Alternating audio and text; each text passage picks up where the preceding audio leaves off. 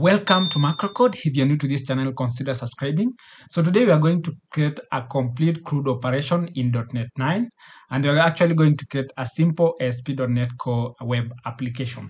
So to begin with, we are going to actually create a new project.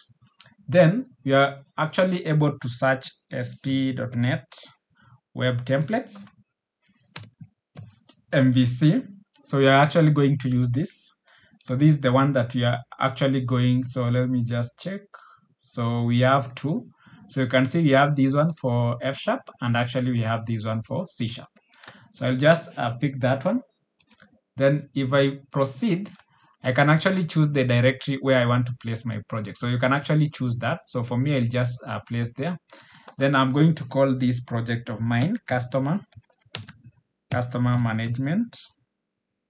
So my project will be customer management system. Then I just say place my solution and project in the same directory, or you can actually untick it. So for me, I'll just place it. Then I'll actually choose .NET 9, which is actually in preview.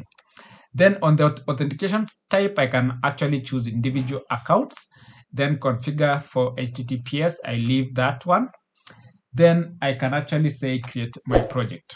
So this will create our simple CRUD application, and we're actually going to connect this to the database. So if you're new to this channel and you have not subscribed, please consider subscribing. We noticed 90% of you guys are watching our videos and you haven't subscribed. So this is our project. So as you can see, the folders are actually the same. We have the program.cs class. We have the app settings where we'll be configuring our database. Then we have the areas folder. We also have the controllers, and we have the properties. So before doing anything, I want us first to confirm the NuGet packages that we have. So you can see we have the NuGet for SQL Server. We have the tools, Identity UI, Entity Framework Core, and also we have the Diagnostic Entity Framework Core. So for that one, I want us now to first create our database. So here, we are going to call our database customer management, customers, or we call it customer management. Just call our database customer management. So this is our customer management. Then if we create that, then we are going to copy this name, our customer management database. Then go to our app settings. So on our app settings, we are going to replace the database with our database name. Then the server name, you can actually click here, connect. Then you can copy the server name of your server name.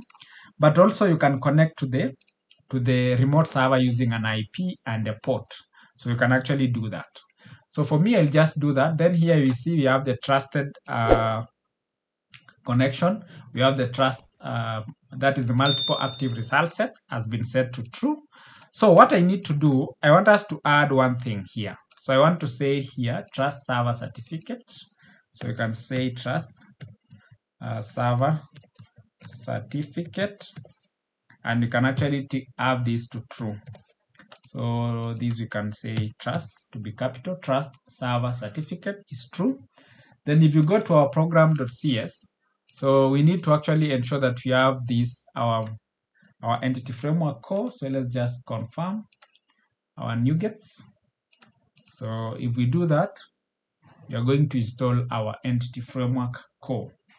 So let's just confirm. So if you do that, then we need actually to install that. So let's just install.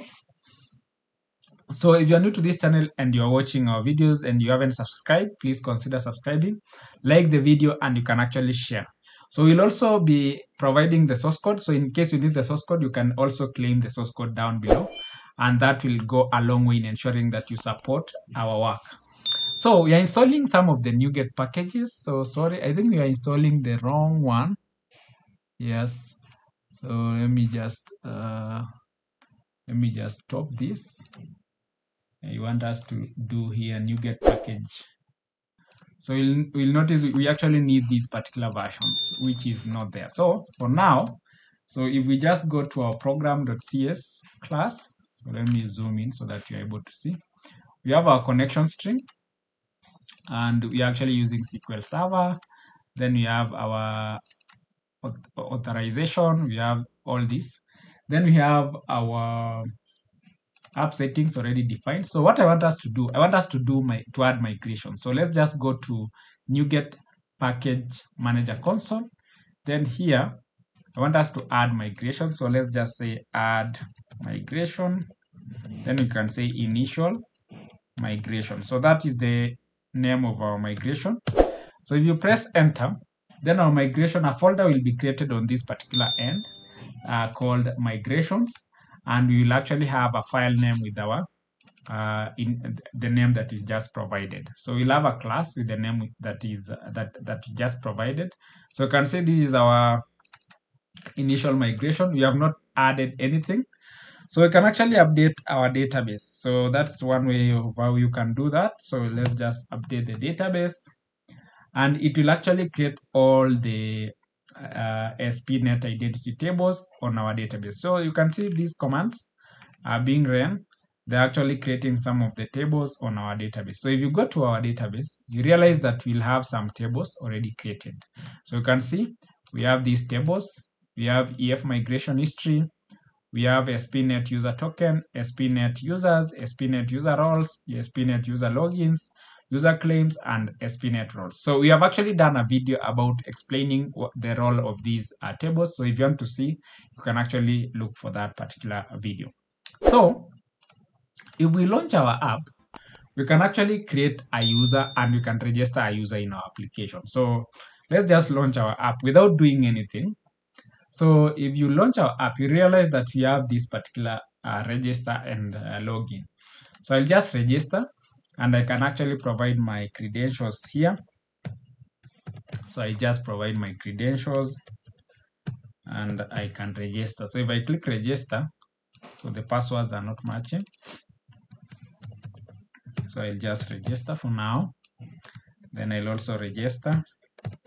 So if I click register, then the user will be created, and you'll realize that in case we wanted to confirm the user email, we can actually configure our application to send email notification.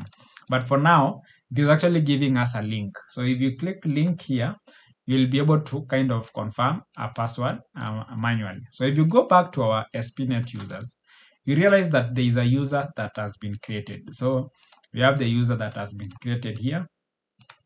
And we also have the password, which is actually hashed. So if you go back to our app, we can actually log in with our credentials. So these are the credentials, and I can click here login, and you'll realize that we now have the hello macro code at the top. So that means we are actually authenticated. So the first thing that I want us to do is actually, I want us to create some models. So I want us to use what we call code first approach. We are creating our model, which will actually be translated later to tables. So let's create a model called customer. So this customer of ours, I want us to have first. So let me just zoom in so that we are able to see. So I want us to have a public int ID. So this will be our primary key. Then we also have, so we need to have customer name. So here we'll do string. Then you can say name. Then you can also do here string. Then you can do email address. Then you can also do here string. Then you can do here phone number. So you can actually do here int. Let's just do int phone number. We can also do here what other thing. We can also say address, and we can also do, so that is our customer. So what other thing can we, so let's see, we can do city, we can do region, we can do here postal code, we can do country, we can also do, let's just use the phone number here. So let's just use the string. Then we can also do, so this is we can do fax, can also do fax number, can do here. So let's just do up to here. So you have this. So fax number, and we have those particular Then we can add actually now on our customers here, we can actually add public a string, can actually add public date time. Then we say created on. So this will be, so we have our created on. So this will actually take the time when the customer will be created. So we now have our customer. So the next thing that we need to do is we need to create now we need to actually have on our application DB context. You realize that we need to have that set here. So we can actually do DB public. So we need to actually define it here. DB set. Then we pass the model, which is the customer. And here we can actually now pass the customers. This will be the name of our table. So once we have that here, we can actually add migration. And this one will actually generate now the SQL commands that will need to be created on our database. So if we just add migration, then you can call these customer. So you can say added customer. So it will actually generate now the migration file. So as you can see on our migration file, it is actually giving this name of the migration file. Then you can see it is actually telling us create table customers.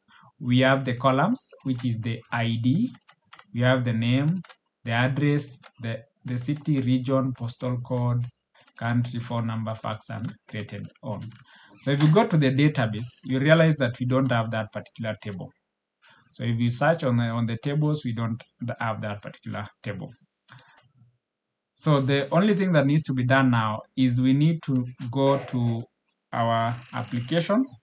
So on the NuGet package manager console, then just do update database. So if you do update database, our database will be updated and we'll have our new table. So if you go to the database now, you'll get the table called customers. So this is the table called customers, and we have the ID, name, address, city, region, postal code, country, phone number, fax, and created on. So the next thing is now we need to create the forms to actually add the customers. So there is a simple way to that. So you can actually come to our controllers, then add new scaffolded item. Then you can actually scaffold now, and this will create all the forms that you need. So use MVC controller with views using Entity Framework Core, then click add. Then on the model, choose the model that is the customer. On the DB context, choose our application DB context. Then you'll see that the controller name has been assigned. So just click add, and actually it will generate the code for us. So it will generate the create, the delete, the edit, and the view. So our work will now be styling and actually mapping all those details to ensure that we have everything already set. So let's just wait as our code is generating. So this code will generate and we'll have the controllers, the views, all the views for CRUD operation. So let's just wait and see. So our code is generating. So as you can see, it is now building the project. So let's just wait. So for those who are new to this channel and you have not subscribed, please consider subscribing, like our video, and you can also share so that we help us reach more of the audience. So you can see our code has been generated and we have actually our controllers here. So we have all these actions. So you can actually see the actions here. So you have the create, the get, the post. You can check the customer if it exists, delete the customer, and you can actually edit and view the details. So if you come to the views down here, you realize that you have a folder called customers, and if you open it, we have the various actions: create, delete, details, edit, and index. So if you go to the shared layout, then you can actually add now our customer to be part of the links. So I'll just come here. Then I can say our controller now will be customers, and it will actually take us to index. and we can call this customers. So we can now be able to access our customers via the link. So let's just launch our app and see if we can access the customers via the link. So we realize that we now have the customers here. If you click on it, you'll see we have now these particular details. So I can say create, and you can see here, I can say the customer name is macro code, email is macrocode at gmail.com. So gmail.com. Then we have address. We can say this is our address. This is Nairobi. You can say region is Nairobi. Then we can actually have our phone number, then fax, then the date it was created. So this actually needs to be added automatically. So I'll show you how we can do that. But for now, if we click create, you realize that our data has been added automatically without us. And if you go to the table and just refresh, you realize that you have our data, macro code, and all these information. So what I want us to do is, if you go to the create form, you realize that we have the created on. So I want us to remove it here. So delete it and go to our controller. So our customers controller on the create action here. Then we just do here, remove the bindings here. Remove the bindings, and you can actually do here customer.created on. So we can do here customer.created on. We can actually do date, time, then we can actually say .now. So that will be assigned to our customer. So let's just go back to our form. So here, I want us to arrange these, so we can do this 12, and I want us to arrange these into rows. So I can do div class. So I can do div class, then I can do a row. Then I need to close this. I want this to be into 2 columns instead of having one long list. So I want us to do that. So how do we do that now? So I want us to do here, can do call md6. So if we do that, I can add that here, can add that class here, can add that there, can also add it here, can also add it here, I can also add it here, add that there, can also add it there, and I can also add it this one, and here I can actually do pt3. So I want to have this pushed down a bit, then I can format. So if we relaunch our app, so let's relaunch our app and see how now our form looks like. So this is a simple crude app, so we'll just do customers. So if I click create, you see how our form now looks like. So this is how our form now looks like. So we can also do here, we say here, we can say Microsoft, then I can say at Gmail, that is our email. So let's just do that, our address, city, then we can have, then if we click create, you can see our customers is being created here. So we now have our form looking a bit better.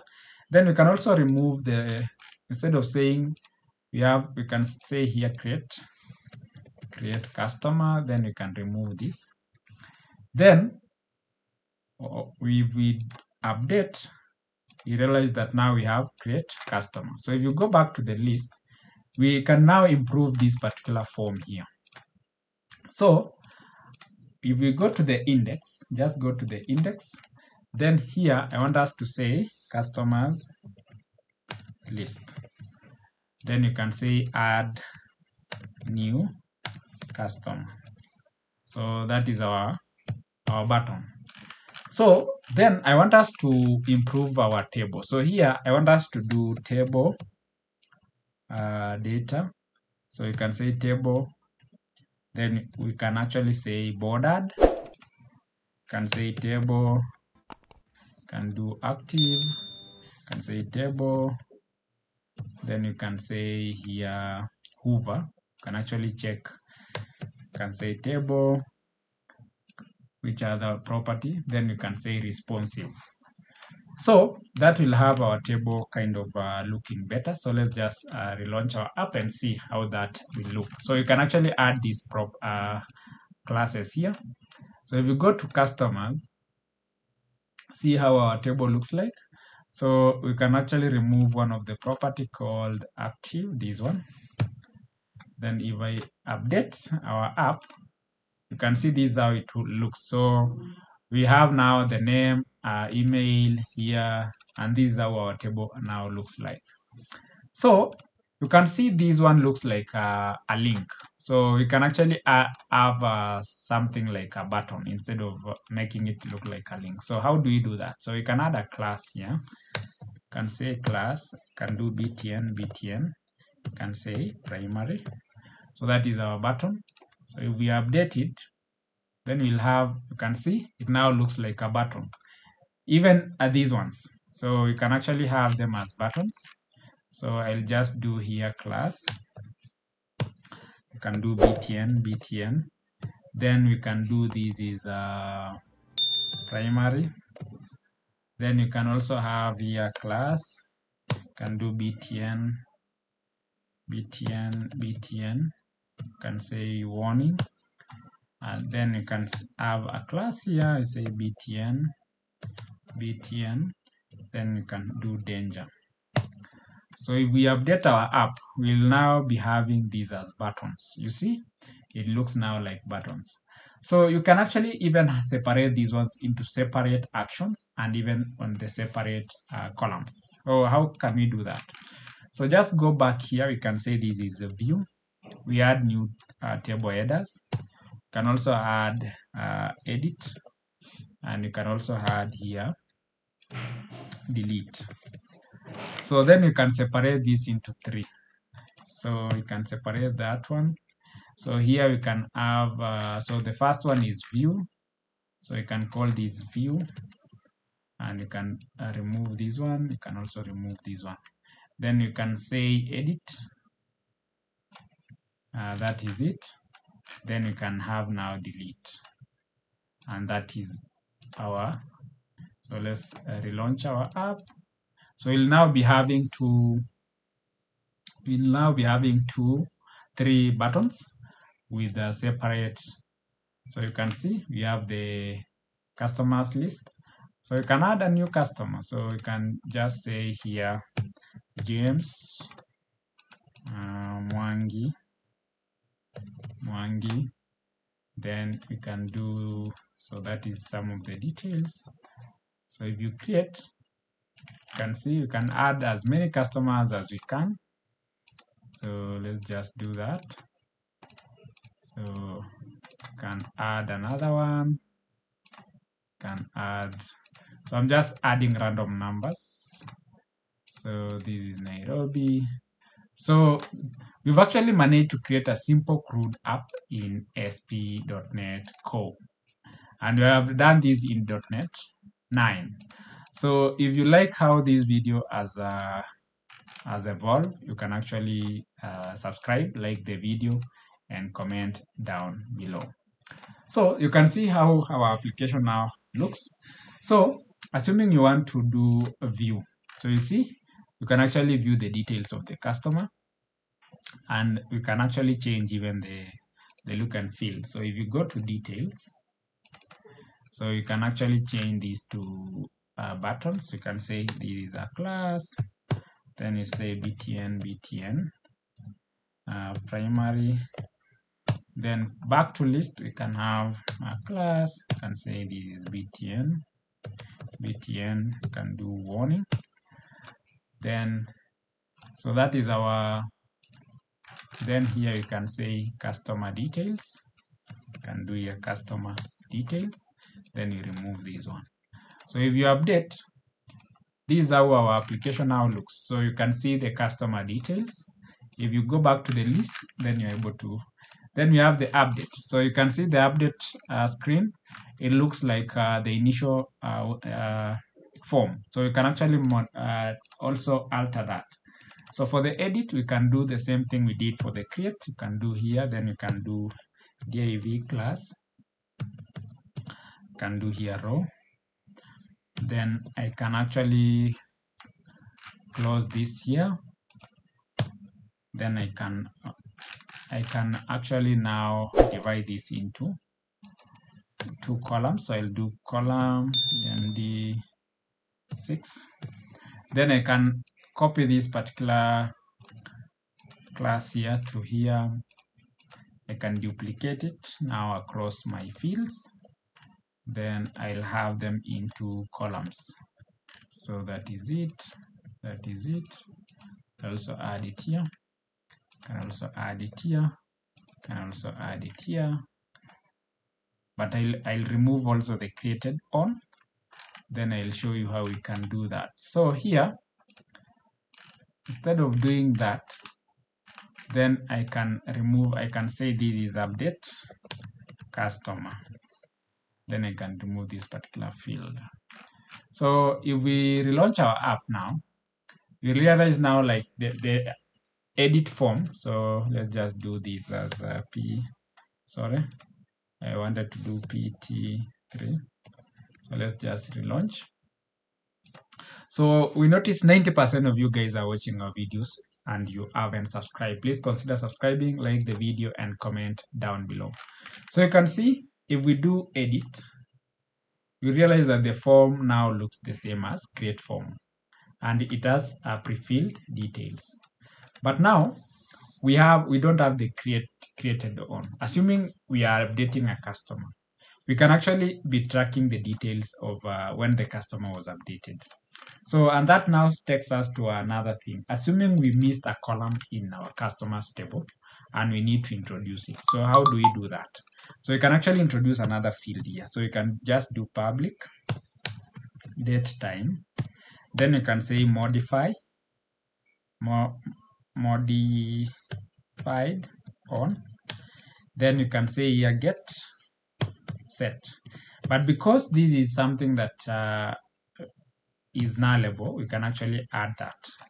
So, and then we go to our NuGet package manager console. You can actually do that here, NuGet package manager console.